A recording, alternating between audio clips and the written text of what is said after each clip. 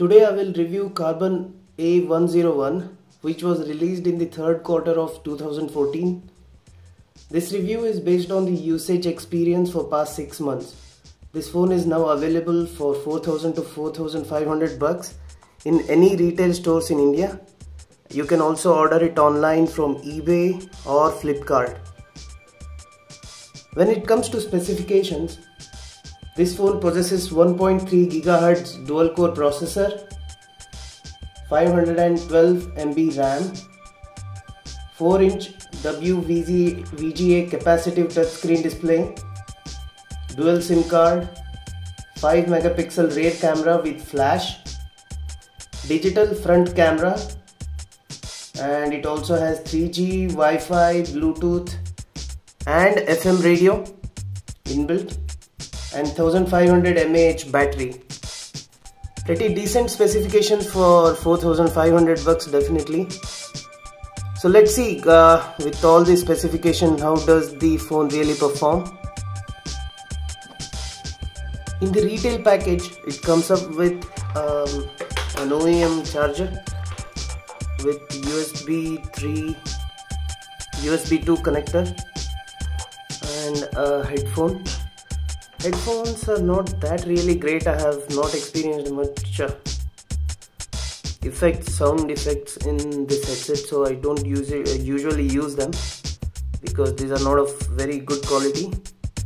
However, yes, we cannot expect much for such a budget phone. And the headsets have inbuilt button for receiving and disconnecting the calls. I'll keep them aside. Along with the normal package, it also comes up with one beautiful flip case which fits on the battery door, so you don't have to add much bulk to your phone. And here is the phone itself. I have already put the battery on and let's see how it looks.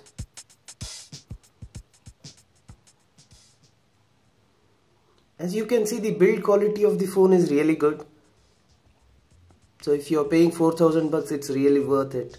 It looks beautiful. On the right hand side it has volume rockers up and down, and it has power key at the top and audio jack 3.5 mm. On the left side there is nothing much, and at the bottom you have noise cancellation thing, and we have USB 2 port here. That's about the hardware side of the phone. Now let's see how does the software perform with 1.5 GHz dual-core processor, and it is not up to that satisfactory level, but still it is good. It is not that bad either. So this is the app drawer. If you keep swapping, it will go to widgets page continuously, and you cannot swap anymore here. And there are some pre-installed useful apps already on the mobile when you take it out of the box.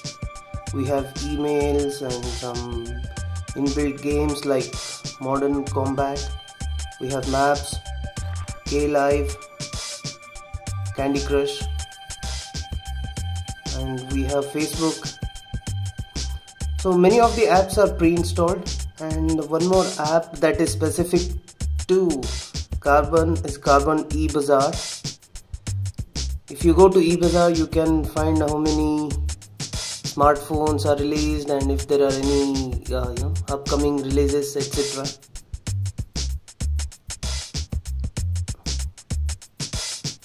It's about the Karbonn eBazaar. Let's see some of the pre-installed applications and basic functionalities. As it's going to be a quick review, I will not go too in depth. So next we will see how does the Contacts app work. In Contacts app, very basic one. I mean, you can just add the contacts, you can delete them and then modify them, and you have favorites, you can make the groups, etc. Same thing with the messaging app, very basic one. You can compose the new emails. And as you can see here, the keyboard is quite small and we tend to mistype when we are typing something. Let's say Svityano. edge. So it is quite difficult but still manageable. If you're used to smaller phones, then probably yeah, you can deal with it. That's about the messaging app. And let's see the browser. Browser is quite snappy. I'm really impressed with this. Even though it's a budget phone, it does compete with many of the better phones like LG, etc. So browser has basic functionalities, and it also searches from the address bar itself, just like all the Android phones. However, it's quite snappy. I mean, as you can see, the rendering is quite fast, not laggy. Let's search for something.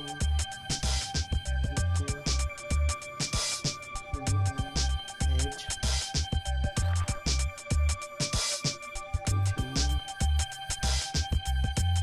It brings up my YouTube page.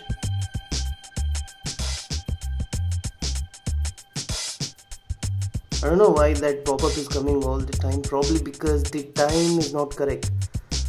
As you see, the time is set to January 1st now, which is not true.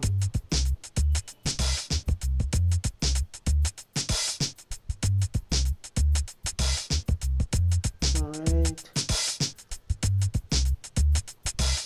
Let's see how does YouTube look like. It's still playing in the browser. We will see YouTube in a while.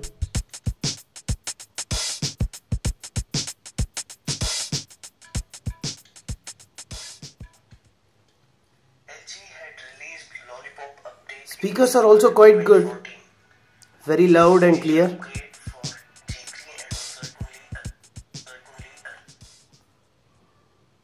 And about YouTube, let's see how does the YouTube look like in this phone.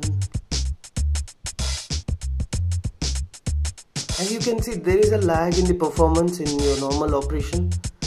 It's not too fast either. Check my network connection.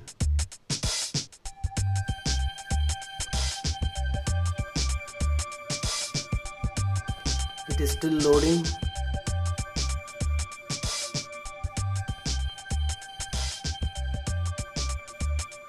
I don't know why is it taking such a long time.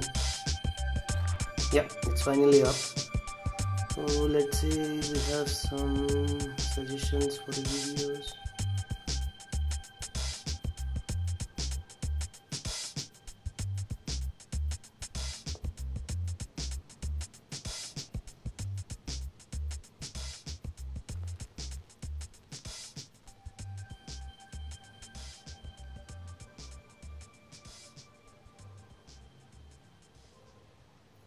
As you can see, throughout the operation there is some lag. There is definitely some lag. So despite of having 1.3 GHz quad core processor, it still lags.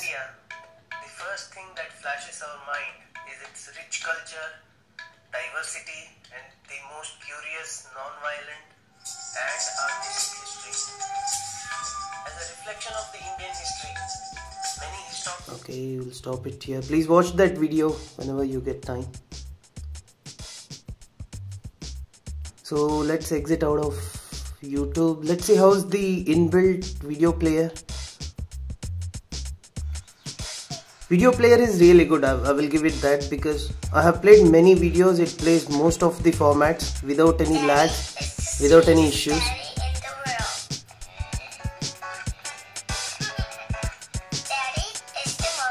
I'm saying it once again, the speakers are really good. They are very loud and clear. You know, I've not even seen such quality in some of the high budget phones like Note series, etc. So these speakers are better than that. And we have the inbuilt music player.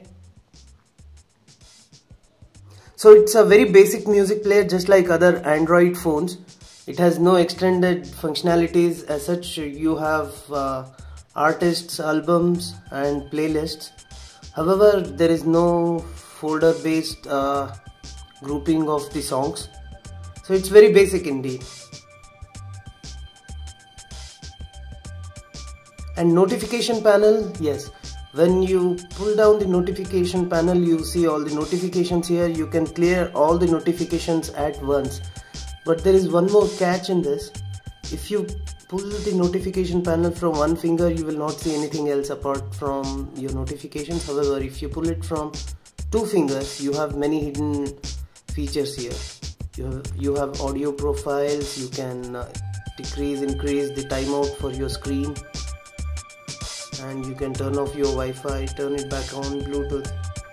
Many useful functionalities indeed. Then we will see the settings quickly.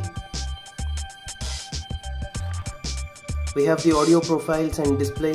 Under display, you have something called themes. It will not change any of the background pictures or screensavers. It will only give the color scheme for the entire display. So right now I have selected Mocha. Let's select Mint.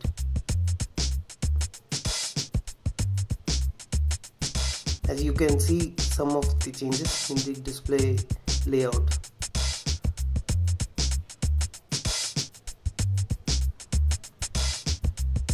Battery backup is really average, not up to the mark. However, it is manageable due to its WVGA. Even though it's only it's a very less capacitive battery of 1500 mAh, still it will run for almost a day due to its less battery consuming screen, because the screen requires very less power.